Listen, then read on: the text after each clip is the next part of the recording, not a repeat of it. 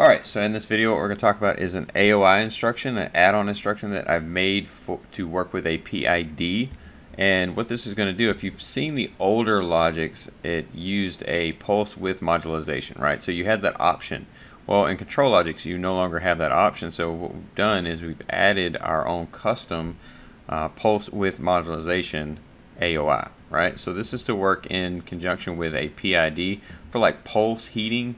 So if you have a heating system that has like a bunch of heaters and you need them to come on and off, like say for instance like you just want to send the control or send power to them for a longer period of time to give it more heating, or a less period of time to give it less heating, and control it that way, right? So instead of doing that, we're going to show this as a simulated coding right here that we have for our PID, and then we're going to show this being used. So right now it's controlling within tolerance, right? You see this, I have the bits you can use on the outside.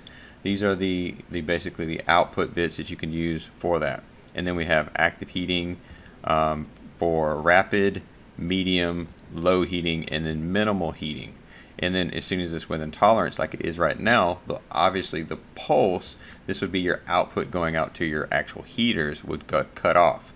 Now there's a couple key things in here that we built into this AOI. Is you can use this off of the PID's error, or you can use it off the PID's output, right? So either one you want to actually use, you can use it off of it. You just have to change this tag right here.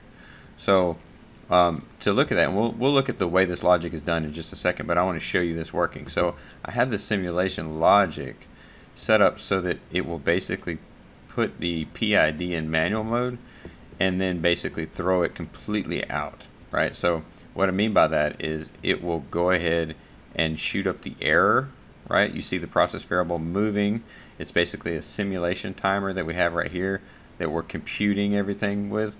So what we're doing is we're creating a high error, right? You see this error moving right now.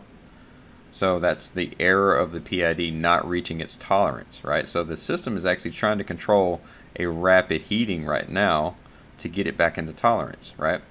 But we don't have the PID working in auto, so let's throw the PID back in auto. Okay, so now what we're going to see is the PID is going to start controlling down, right? Going to start controlling down, and as soon as it gets within our tolerances, it's going to change which heating mode it actually uses. So you see it change from rapid to medium right there, and now it's going to change down to low heating, and then as soon as it gets within that tolerances, then you can come in and it'll start changing from there. Now the good side to all of this is you can change your heating timing right here. So you can change your range that you're operating from. You have your ranges that you can change. You have your rapid heating timing, how long your pulse is going to stay on. You're going to have, for each one of these, right? Rapid heating, medium heating, low heating, minimal heating, and then again, this is all variables that you can change. So how does this work, right? So we're going to actually look at that logic. We're going to open up the logic. Again, this is a new operation just to indicate whether you're using the PID in an error mode or like monitoring the error. So you're using the pulse width modulation to actually utilize the error position to trigger what's going to happen, or you're using the output, right? So they would be actually working in reverse from one another. But so this is basically the logic that we have, and again you can see we're working within the tolerances right now, right? So this is basically the pulse width right here coming out. That's the pulse that we're giving the timer, right? So that's the pulse that we're actually shooting out. You can see that right here. This is the pulse output. That's the pulse output right here that we're shooting out. And again, it's within tolerance, so you don't see it actually indexing right now. But again, so let's actually throw this out of tolerance and show you this working in full-fledged, right?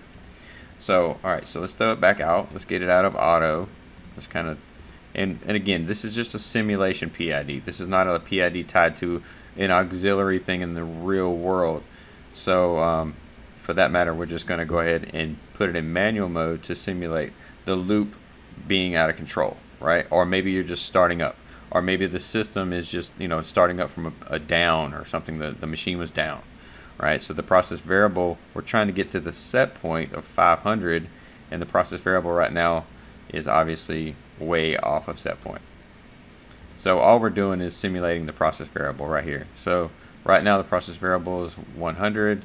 So let's look at the logic. So let's see what the logic's doing. So see the PID element, you can see it coming in. It's going to be rapid heating, right? That's what we're using.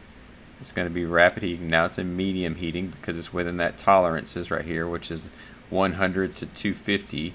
Then it's going to come down to low heating as soon as it gets between 50 and 100, right? And then it's going to come down to the next set point, which is going to be between 25 and 50, which is going to be the minimal heating that we have, right? So that's going to be minimal heating. And then as soon as it gets below and gets below that, gets within our tolerance range, wherever that tolerance range we set is, it's going to stop pulsing altogether. Okay, so there's a really beneficial use to all of this system. If working in natural capacity, right, if you wouldn't see it naturally going this fast, but in this simulation process that we're showing right now, you're seeing it operating really fast. So right now the PID loop is again, it's right within the that 2 that we're using, right, that basically the heating. So if we looked up here, you could see that would be 500 is the set point. The process variable is 500 and some decimals after, so it's pretty close. And the output again is roughly around 24. So this is tuned. Basically, this is basically the setup of a PID. I've shown how to tune these in prior videos, but again, when it comes down to it, this is about the pulse with modulation. So using a pulse to actually control a heater, right? Say for instance you have a heater and it was just like a heater element inside of a machine. You were heating something up like a glue unit, or you were heating something up like just some product or something that you needed to be heated up with just some normal heating elements, right? Then you would need something to pulse, right? So that's exactly where this comes in place. So again, this is how you use it. This is basically the first version when we came out and did this. Now we can put this in many different versions, right? We can actually use this in we'll actually come in and add another routine, and this routine will have an function block, and we'll just say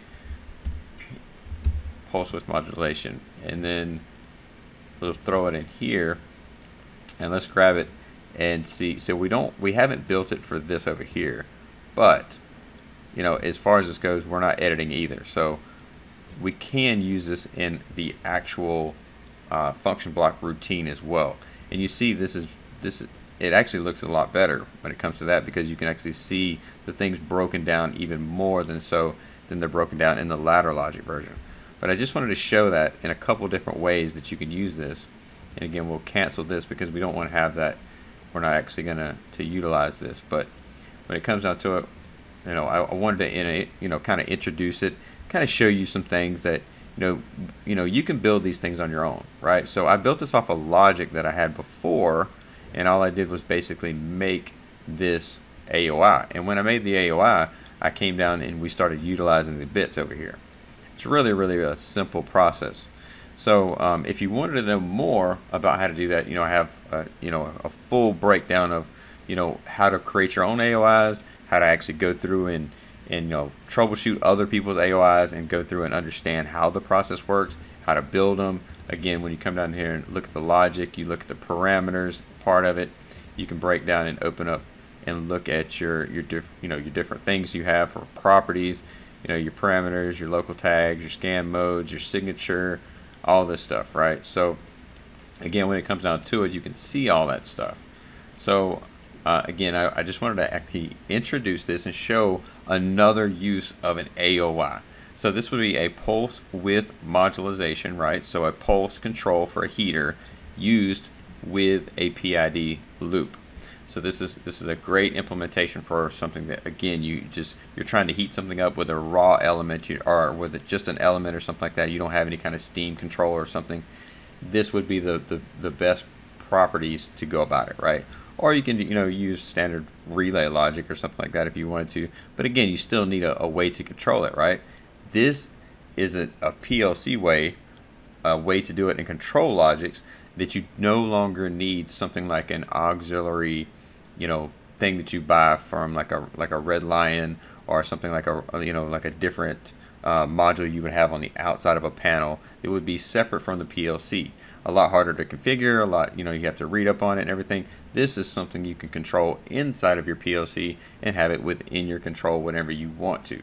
So hopefully you enjoyed that video, and we'll see you guys on the next one.